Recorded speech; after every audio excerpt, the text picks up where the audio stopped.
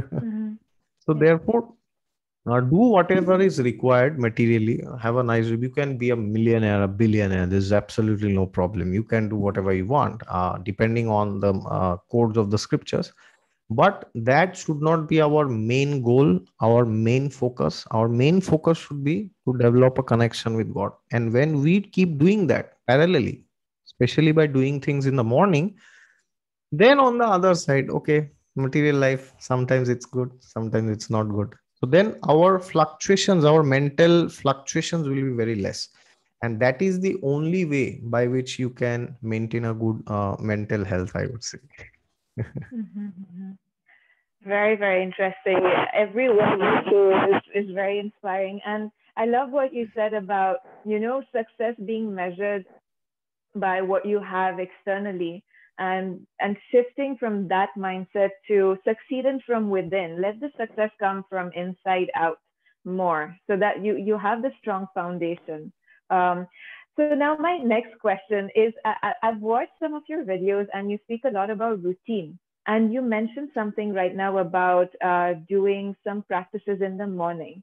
And because I'm studying Ayurveda as well, in Ayurveda, there's a lot of importance given to routine, whether it is dinacharya, which is daily routines, or rutacharya, seasonal routines. And all of those routines aim at creating harmony within, around, and being in harmony with nature, for example, with the energies in the universe. Um, so what can you say about this, the morning time, and having a routine? Because I heard this also somewhere that I really liked. The rest of the day we're kind of like serving other people when we go for our job or when we're looking after the family. That time in the morning, treat it as serving yourself, so that again you have that strong foundation from which you can do everything else. So can you say a few words about this, the importance of the morning routine, or having a routine, spiritual routine? Yes, very good question. In fact, when you ask this question, I remember a proverb. Mhm. The proverb, it's not like a ancient English proverb, but it's used these days, or especially in the corporate scenario, it's used. The proverb is, you can only give what you have. So Mhm. that sums up this routine. So when we are having a routine, it's like, if you go to fly, in an aeroplane, what does they announce? If there is a lack of oxygen pressure, put the mask on yourself and then put on your baby. Right. Yeah. Because it's like, oh no, no, my baby is more important. I'll protect the baby. But then what about you? If you are only not living, how can you protect the baby, right? So when we are doing spiritual practices in the morning, then it's like, see, when you are doing your sadhana, it is like, when you touch a electric socket, you just get a shock. It's like, wow. So God is like that energy powerhouse. He's the source of all energy. So when we are connecting with him, then we are recharging ourselves. It's like you put your mobile on charge in the morning. So it is exactly like recharging your batteries. Because why? Because when in Ayurveda and in scriptures, it is also said about the gunas. Like three gunas are there: more sattva guna, rajo guna, tamo guna. So when you are sleeping for 6 hours, or 7 hours or 8 hours, maybe even 12 hours sometimes these days, then what happens is, you are in tamoguna, you are in mode of darkness, ignorance, because it's like temporary death. You are not aware of anything. It's like anybody comes and chops off your neck, then you'll never know. It's like, you are almost like dead. So then it is suggested that you get up, when your sleep breaks, then you take a bath in cold water. It's very much important in the morning, of course, depending on medical your situation. I'm not endorsing that, but if you are a normal person and you are able to do things normally, then most of the people, they can do this, taking bath in cold water. Even medical science ways also, that also is recommended, because that activates your sympathetic nervous system, then you uh, you start all every your awareness increases, and then you sit and you do your mantras or your any asana that you do, or reading of the scriptures is very important. When you do that and listening from your gurus, in the morning, especially it's recommended during the Brahma Muhurat we do. So Brahma Muhurat is 1.5 hours before sunrise, roughly. So if the sunrise is at 5:30, then from 4 around that time. So it's recommended that we do it during the Brahma Muhurat. And it is said that whatever we do during Brahma Muhurat, that actually happens in our life. So in fact, that is why also they say in India, if you see a dream in the morning, it becomes true. Why? Morning doesn't mean like when sun is up in the sky, but just before morning, it's the Brahma Muhurat time. So because when it's Brahma Muhurat, the denizens of the higher planets, the devatas, they it is said that they are roaming in the sky, and they actually invest you with all your powers and with their powers and potencies. They empower you, and whatever you do during that time, that sets the tone for the rest of the day. you know so for example, you can just try this yourself. One day you get up, just don't do any of this, just take your mobile and go to Instagram and just waste your time 1 hour in the morning.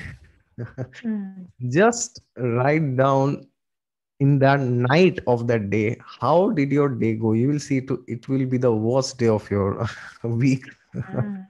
Because it's like the start, it's like the energy, it's like the fuel is not there, how will the car run? There's no electricity, how will the system run? As they say, if you are too busy to meditate for 1 hour, then you must do it for 2 hours, they say like this. Yes. It's like, when the F1 cars are racing, then they stop for some time. They have to refuel. Now somebody may say, "Oh, why are you wasting time? You should go in the race. Why are you coming to this part and you're refueling? It's a waste of time." But then you can't go for a mile also. What to speak of winning the race? So morning sadhana is like you are enriching your mind and your body and your intelligence. These three should be there in the morning sadhana. You should enrich yourself by reading the scriptures or any text which inspires you from the ancient traditions. When you read them, what happens in the morning is your intelligence gets sharpened, which will help you during the day to make right decisions. And you can also learn from the mistakes of other people. So suppose if you talk of Ramayana or Mahabharata, if you read, then you will see, oh, somebody did some mistake, then this happened. No, so I should not be like him. I should not be like her. No, so it doesn't mean you do it one day, but you have to do it every day. As the Srimad Bhagavatam says, Nityam Bhagavat Sevya. Nityam means every day. So when you do that regularly, when you make it a practice, and even physically also, you should be sitting in a good posture and not just, some people are like taking the beads and they are going into the bed and they are saying, oh, we will chant like this. No, it's not like that. Or you can do some Surya Namaskar, or you go to the gym, or have some discipline of your body, very important. Like, as I said, getting up in a fixed time, that is very essential. Not saying that, oh, anyways, tomorrow I'll get up at 5, oh, maybe if it gets late, I'll get up at 6, so not like that. Trying your best to have a fixed time when you get up. uh, because when you fix that, then your sleep time will be fixed during the night. Because otherwise, if you say, oh, anyways, I will sleep anytime, I'll get up at any time, then you may go to a party in the dead of the night, and then you may spoil everything, right? So therefore, it should have these three elements. You should be energized physically, then mentally. When you are doing mantras, as the word mantra says, manatrai, that which delivers the mind from what? From anxiety, from negativity, all these things. And mantra delivers you from all the negativity, but it helps you connect to God. That is why mantras are very important. That's for the mind. And for the intelligence, we have to read the scriptures or any ancient epic which inspires us. So once we do these three, then what will happen? It will affect us overall during the day. Even if you're going for your job or you are spending time with your family, anywhere, it will always affect you there. If your intelligence is very clear, then people will notice it during your job. Oh, this person is very much clear. What he or she says, they do. Not that, oh, today I said this and we'll do it some other time. No, it's not like this. So then you lose your credibility, you lose Right. respect. So if you are very true to your word, if you are very much following the principles, then everybody will like you naturally. You will become a you will attract people naturally, not like the way people attract these days. And that is why it is said in the scriptures that one who does diligent practices every day morning, that person is known as Dhira Dhira Janapriya. Dhira means the good people. Adhira means the criminals, the not so nice people, the bad people. Janapriya means you will be liked by the good and the bad. Imagine the good people are liking you, the criminals are also liking you. You will become like that. In the scriptures, Narad Muni was like that. When he would go to the heavens, Indra would come down and touch his feet. And when he would go to meet Hiranyakashipu, he was a demon. He came down and touched his feet. Oh, great sage, please enlighten me. Wow, incredible. So it is not going to only benefit us spiritually, it will also benefit us materially. Then we will make the right decisions. We will not give into the pangs of the mind, temptations. We will be able to resist temptations. And these days, so many people, in fact, today also somebody asked me, why are people in today's world, in Instagram, somebody asked me that why are they not being able to be faithful to one partner? Why are they hopping like animals from one person to the other? Why is it happening? Because they are not finding happiness, because they think that getting into a relationship or getting married will solve all my problems.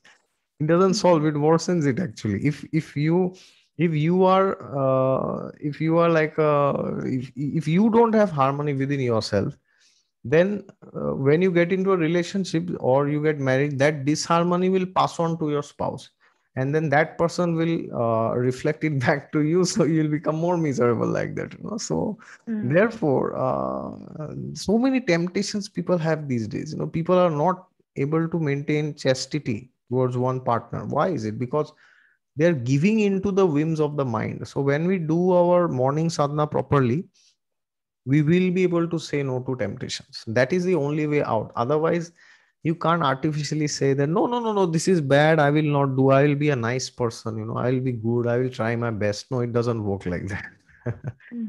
Our parents, their generation was a bit different. Parents or grandparents, even when they did not do much spirituality, they could still, to a large extent, they could say no to temptations because they had a very simple life. And that time, they had this cultural norm, oh, you should not go outside, you should not do that, this is infidelity or something. But nowadays, in our generation, that cultural norm is not there.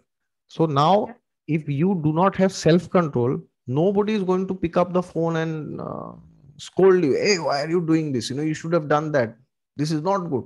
Nowadays, everybody is like, okay, be by yourself, do whatever you want, right? So now in our generation, this morning sadhana is very important, because only then we can keep a check on ourselves. Because now there's nobody else. It's not like the generation of our parents, where you do something wrong, your father will chastise you, your mother will chastise you, your grandparents will give you a scolding. Hey, you should not do like this. This is wrong. Do this. Don't do like this. Nowadays, in fact, if you do in some countries, if the parents do that, the children will call the police. Okay, my father is scolding me. They will do like this. So then the parents also can't do anything. So nowadays, that is more required than previous generations. So it's very important. It's very good that you pointed this out. Very, very good. Yes, and for all the viewers, these are uh, very, very valuable advices that you can get. And like we said before we started this video, this can go on. We can keep talking about this subject because there's so much to say, and you have so much goodness to share. But I'm going to close it with one last question, just because you have brought up the subject of partnership. In one of your videos, you mentioned, people chasing independence nowadays, especially our generation. I think, we want to be independent. Oh, I'm independent. I don't need anyone. And again, being independent, having everything, but still feeling that void and feeling that emptiness and being miserable at the end of the day. Um, so you, so now I'm bringing in a little bit of astrology, because you're such a great astrologer, I would say, and you have so much to share about that. You spoke about 5 months where Jupiter is transiting Aquarius, and which is a very, very good time to evolve more into the culture of interdependence. So, can you very, very quickly give a few tips to our viewers on how we can use this period to evolve that way? Yeah, so first you have to understand, like in the scriptures, there are three levels mentioned. Nowadays, many life coaches they also say this. So the first level is, dependence.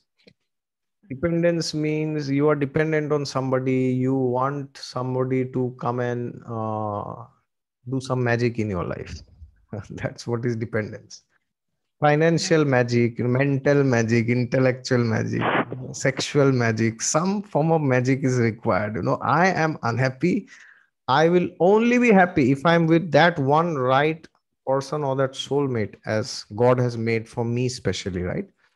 How I am, that doesn't matter. But God has somewhere in this world created another fool like me who will be very much interested in me, and then they'll come and give everything that they have, and we will take everything, and then we'll be happy, right?